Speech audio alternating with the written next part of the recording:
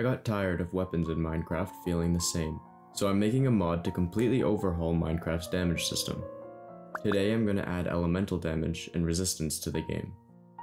When starting a project, I like to begin by planning things out in a physical notebook. I find that by keeping things separated from the computer, it helps me to focus solely on the design side of the project. I didn't really know where to start, so I decided picking which elements I wanted to include in the system would be as good a place as any. Air, water, earth, and fire are the first thing that come to mind, probably because of a certain show, but I wanted my elemental system to be a bit more grounded in realism, at least for elements that exist in real life. For example, I've always found the concept of water damage in games very strange. Water, even if it's conjured from a spell or forming a sword, is still a physical substance that has no inherent magical properties. In my mind at least, that means it should just do physical damage. Because of this, I decided to take some inspiration from one of my favorite games. In Warframe, elements are classified by how they inflict damage, rather than what inflicted the damage. So, instead of fire, you get heat, because fire does damage by heating things up. I really like this idea, because it makes it much easier to conceptualize which attack should be doing what kind of damage. Piggybacking off of Warframe, I decided to keep heat and cold because they fit into Minecraft's fantasy-ish theme relatively fine, but I went with lightning over electric because I feel it fits better and still gets the point across just fine.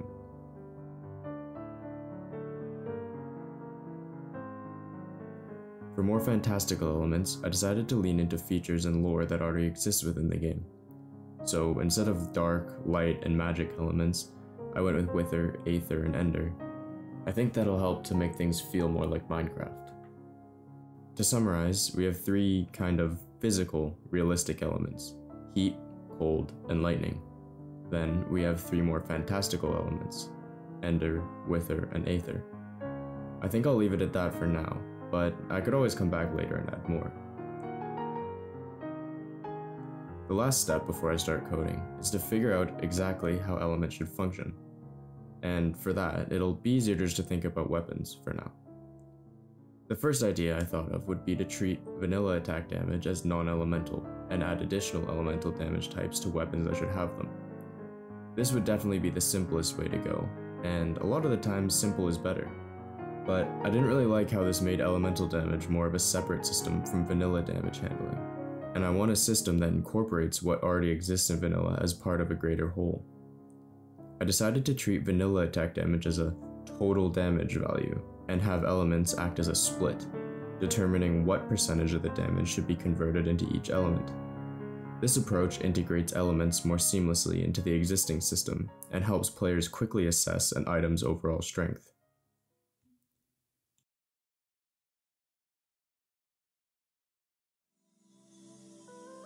Alright, I've been talking a lot of theory, now let's get to work on something a little more practical.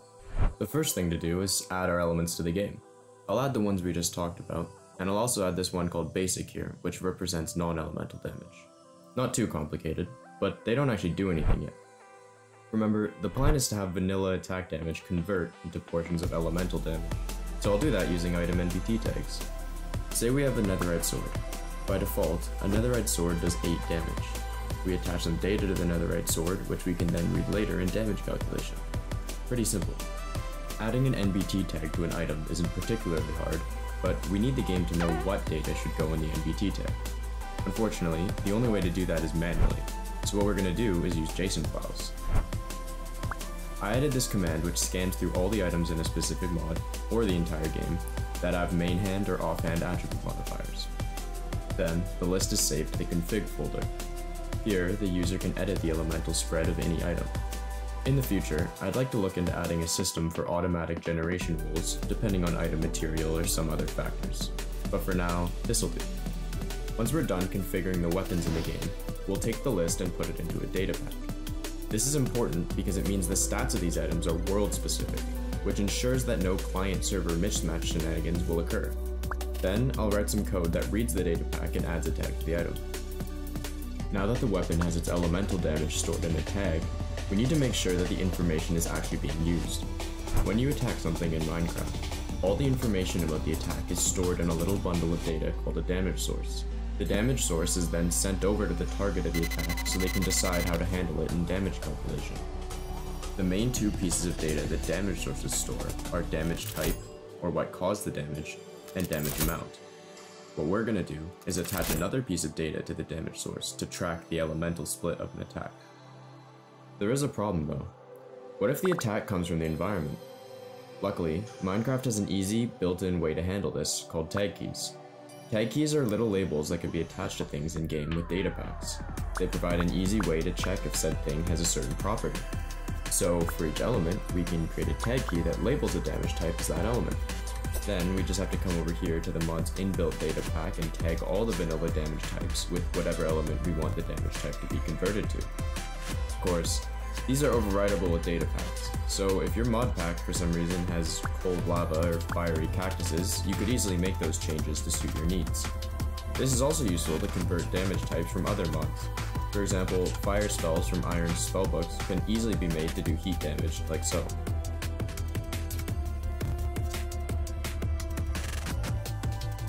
The last step is to modify damage calculations so that elemental damage is actually considered. I'm not going to talk about how it works in vanilla, because if I explained all that, this video would probably double in length. Instead, I'll just go over how the new system will work. First, we'll take the attack damage and reduce it by the defender's armor points. Let's quickly go through the math for that. To convert armor points to a percentage damage reduction, we're going to use a variation of this formula here called a sigmoid function. Here's what it looks like on a graph.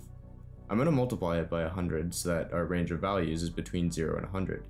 Because remember, we're trying to get a percentage of damage reduced, so anything over 100 doesn't really make sense. 50% damage reduction at 0 armor doesn't look quite right. Let's add 2 to the negative x term to shift the line to the right.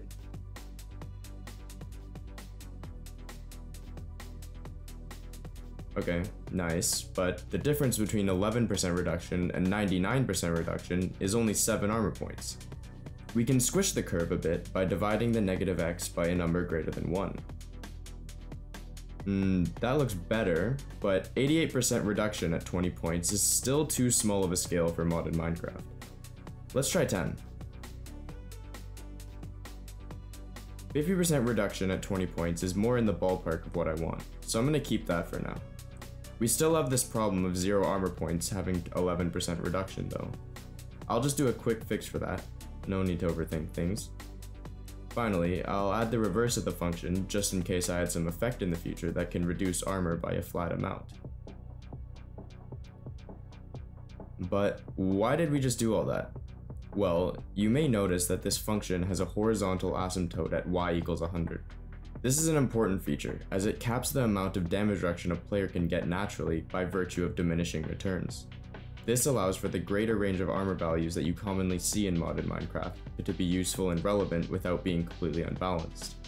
It may seem worrying that 20 armor points only gives 50% damage reduction, but remember that we still need to add elemental damage reduction later, so it makes sense for armor to be weaker than vanilla. Back to the diagram, we'll just reduce the damage by whatever percentage reduction number we get out of the function. Next up is enchantments and effects, and for this I think it's fine to just leave it how it's handled in vanilla.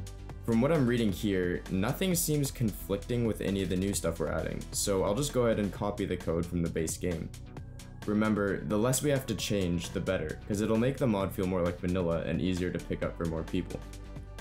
Finally, we get to the new stuff, the elements. These boxes, base damage and affinity, are element-specific attributes attached to each player and mob. Base damage is pretty self-explanatory. It's there in case I want to add equipment that does a static amount of elemental damage instead of the split, and also so that mobs can do elemental damage. Affinity is just a multiplier. Let's run through a quick example where a player with 2 Wither base damage and 150% Wither affinity is using a sword with 15 attack damage that does 25% Wither damage. After we split the damage into its respective elements, we'll add the player's base damage for that element, and then multiply the sum by the player's affinity for that element. This will be the final elemental damage before being reduced by the defender's elemental resistance. For resistance, I'm just going to use a simple system of 0 to 10, where each point is worth 10% resistance to that element.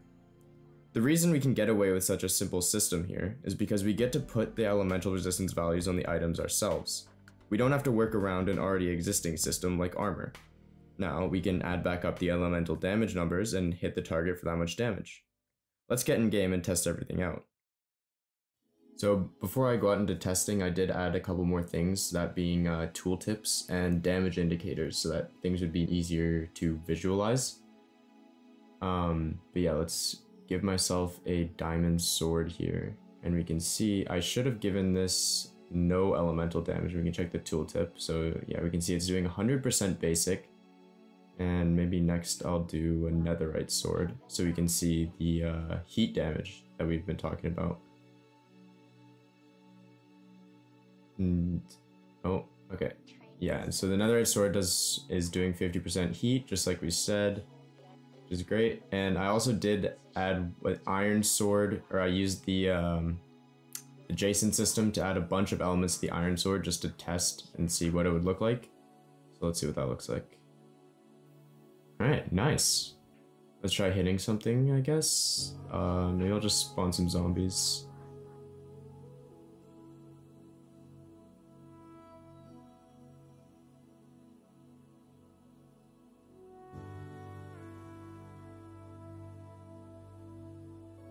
And so you can see the damage indicators, which should change color depending, change color depending on the elements. I kind of tried to make them look a bit like Borderlands, almost, so hopefully that looks good. Obviously, there's still a lot more to do. Players still need to have elemental resistances on armor, and mobs need to get resistances and elemental damage. But yeah, if you're interested in future updates, make sure to stay tuned.